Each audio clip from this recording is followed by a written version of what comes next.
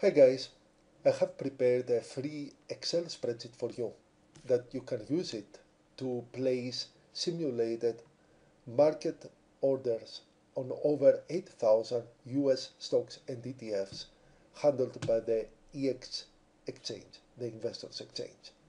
So the spreadsheet looks like that, and you basically start by pressing on the Start Live button. I do that now.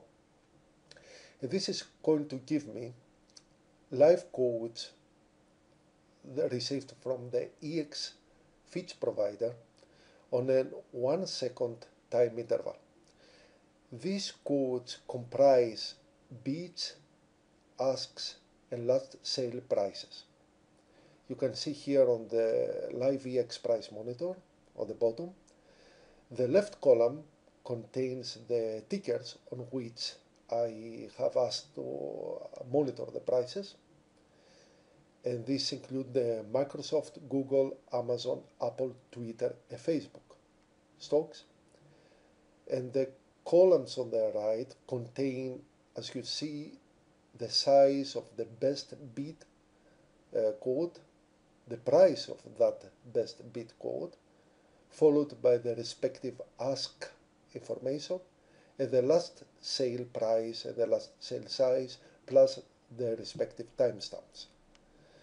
Now, you can change the tickers that you monitor easily if you go to the configure sheet right here. As you see here, the monitor tickers are the ones you saw earlier, but you can manually edit those tickers here, delete some of them, add new ones, or modify these tickers here. Now you can also change the fields that are visible on the simulator screen. If you go back here, you see these fields are bid size, bid price, and so on, up to last updated. And in the configure screen, you can uncheck any of these tick boxes here if you do not want those columns to be displayed.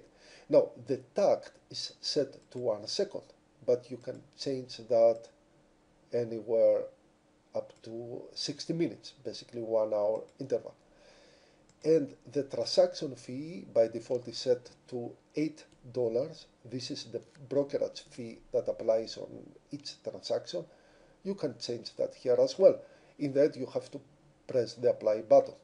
Now let me go back to the simulator sheet, and let me, for demonstration purposes, place a buy market order on a Microsoft stock. So let me go to that cell here containing my ticker, which is currently at Google, and click that little drop down and change that into Microsoft. Now, as soon as I change that to Microsoft, you saw immediately the order book chart here has changed. This order book displays right now the two best ask prices and the two best bid prices, because I have set it to do so. But I can click on that button to show all quotes, not only the best two. If I do that now, you can see here there are 4 ask quotes, these little brown squares you see on the top, and also there are 4 bid quotes that are displayed. The numerical information, the exact information, you can see on the tables on the right. So you have here the ask quotes of Microsoft on that table, and below that you have the bid quotes of Microsoft, which basically contain information on the exact price and size of each respective quote.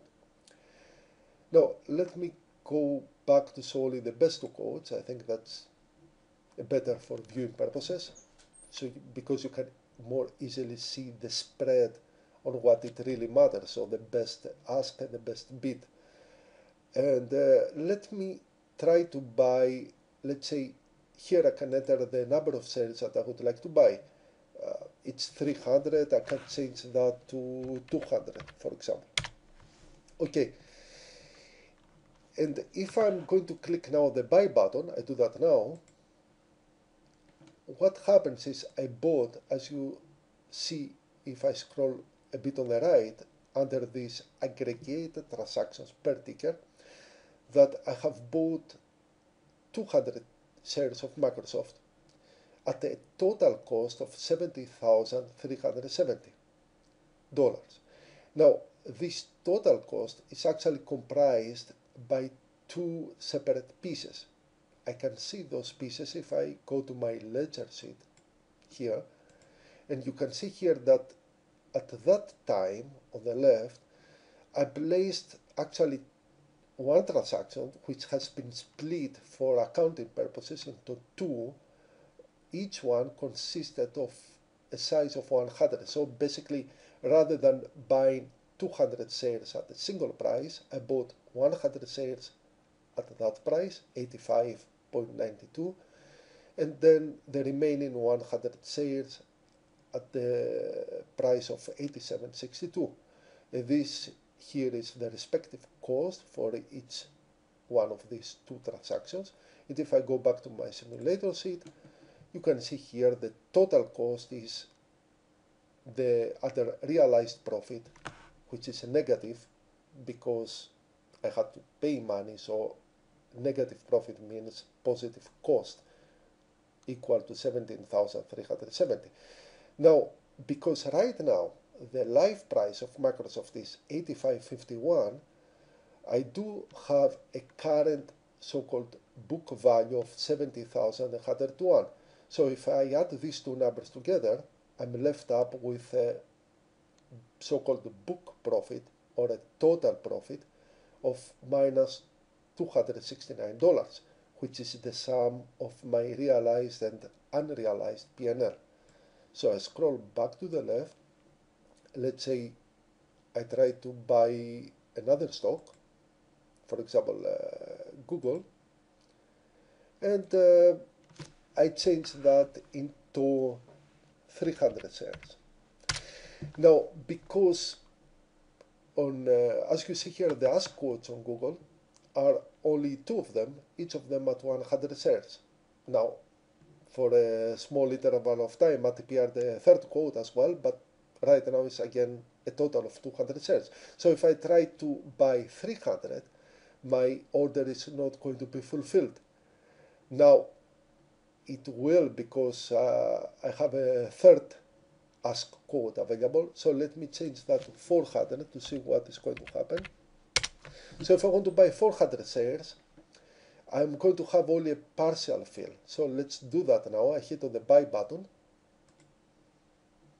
And if I scroll on the right, you see, even though I placed an order to buy 400 shares of Google, my position contains only 300 shares. So I bought only 300. This is natural because no counterparty were available on the IEX exchange that offered to sell that many shares. So the maximum I could buy was 300, and this is what happened. And my total cost is $331,363. And you can see here on the chart above my real-time valuation of my total profit, the book profit, so the sum of unrealized and realized profit on Microsoft, on Google, and the total, which is the sum of my two positions here. Okay, now let me close all my positions. So I'm going to sell my 200 shares you see here below on the right of Microsoft and 300 shares of Google. Okay, I can start with Google. I change that into 300 shares because this is what I have, and short sales are not allowed in this system here. So if I click on the sell button, I did. Let me scroll on the right, and you can see my total position on Google now is 0, and it's not surprised that my book profit minus 14,300 is exactly the same as my realized profit. This is natural because since I sold everything that I bought, I have no unrealized part. So my total P&L consists only of the realized P&L. So these two numbers are equal as they should. And let me do the same for Microsoft. So I do not have any open position. I change that to 200 shares and I click sell. And I look now that my aggregate positions on both stocks is 0. And what I have managed with this little trading adventure, thanks code simulated, is to lose a net amount of $14,806, which you can see on the chart above. Okay, that completes this little demonstration of this trading simulator spreadsheet. I hope you have fun and you can have a better luck than I do and make some money, even simulated money, if that is. Okay, thank you for watching. Until next time, bye bye.